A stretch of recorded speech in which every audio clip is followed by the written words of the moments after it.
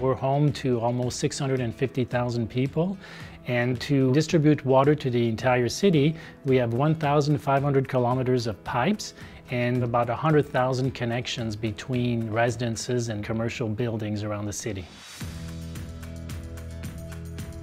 So on Georgia Street, we are replacing an aging water main. The main is about 100 years old. The project goes from Thurlow Street to Howe Street. It's 375 meters of water main that we're replacing. And then the streets will ultimately repave all of Georgia from Thurlow to Howe Street.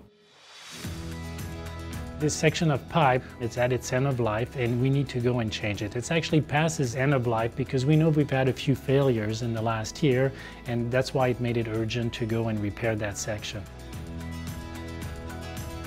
The work itself is not overly complex. I mean, our water crews are experienced, they do this every day. The complexity in this project really is around being downtown. We need to accommodate traffic, pedestrians, and buses, while also reducing lanes to accommodate the construction that's happening. We coordinate all our efforts and make sure that the projects are done quickly, and that we have a lot of benefits. We have benefits on water, sewer, streets, the transportation, some bike lanes, and we try to do it in one shot. The other challenge that the water crews face is providing the least disruption to access to water to the businesses and the residents during construction. And so they work to minimize those time periods and to provide as much advance notice as they can so that they can plan for a water shutdown.